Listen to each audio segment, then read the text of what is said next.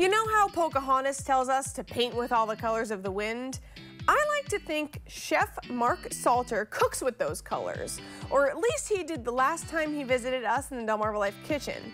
Now this was November. He made French bean salad. Yum.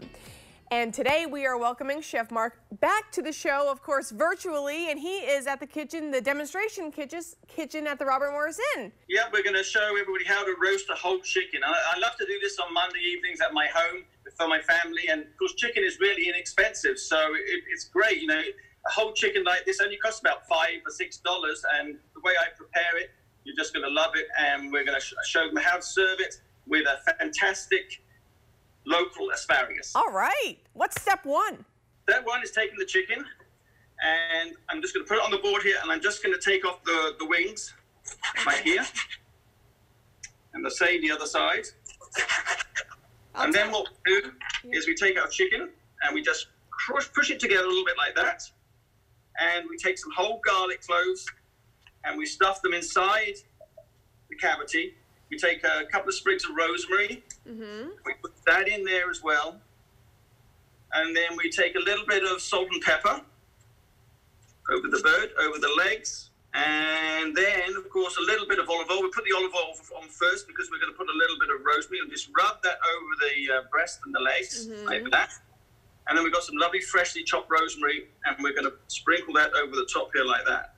Now, I got a question for you, Mark. What would you say to the person who's very intimidated by a whole chicken? Like, I would be a little nervous about it, you know? What I'd say is it's very easy. I mean, you just look at this, the way I'm preparing it.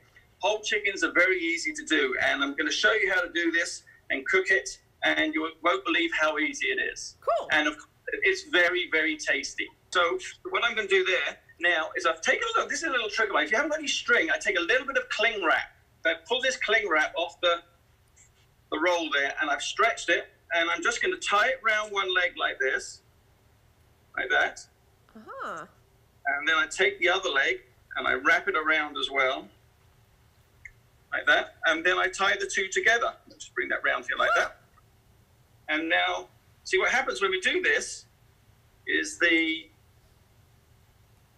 legs come together like that. The breast pushes up a little bit, and when we come to sear it in the pan, it is a lot easier to cook. So I just push it like that. There we go. And I've got my pan over here on the stove. It's nice and hot. And we're going to put a little bit of olive oil in there. And then what we do is we take a whole chicken and we put it down in the pan like this. Like that. Okay. All right. Okay, and we might need a little bit more olive oil there. Okay. Again, it's lovely colour here. You can see there's lovely little colour here on the breast and on the thigh here. And then what we're going to do is we're just going to flip her over like that. I bet it smells good in there. And then we put the whole bird in the oven, the roast. Okay? Let's see. All now, right. This goes in for about 1 hour. And the way to test whether the bird is actually cooked is to stick a knife in the thigh, between the thigh and the leg.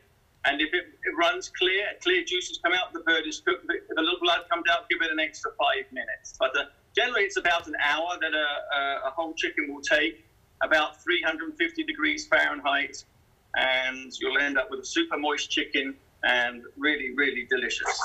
Perfect. All right, so we still got more to do, but we're going to take a quick break, and then we'll come back and finish the whole dish up. Stay with us. Delmarva Life will be right back.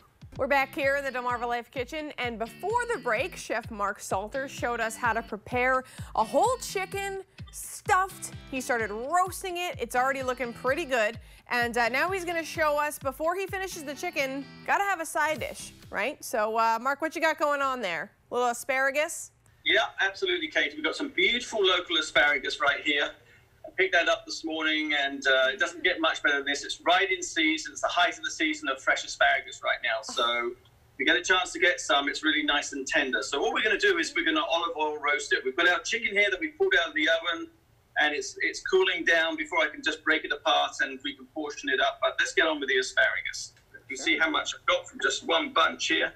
And then what you need to do, this is the woody end of the asparagus. So we kind of level it up and then we can cut it. Now, there are other ways of deciding whether asparagus is, you know, which parts break from. Some people just pick it like this and they'll just break it, and where it breaks, it's where it's nice and tender, and the rest of it we just discard.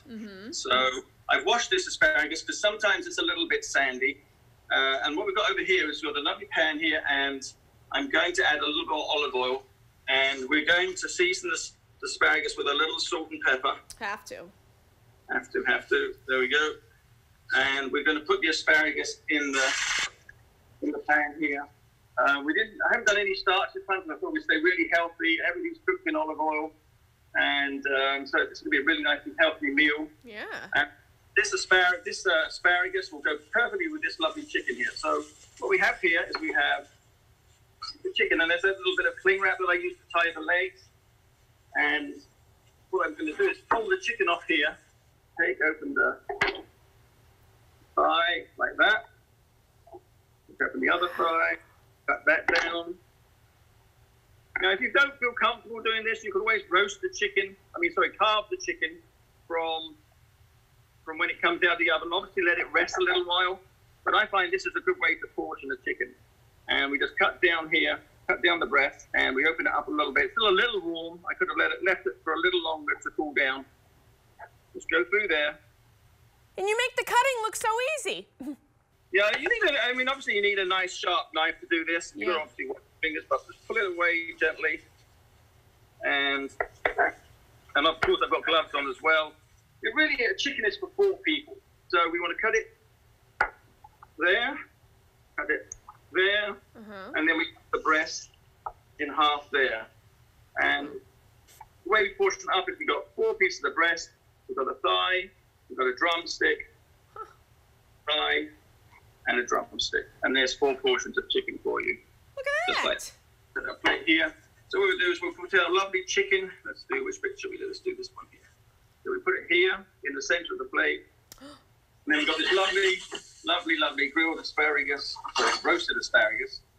And you just take some of that, put that on the chicken. Oh. Like that. Look at that. And then over here, we've got some delicious sauce. And we're just going to put a little bit of this lovely sauce. And I'll just explain how you make the sauce. Yeah.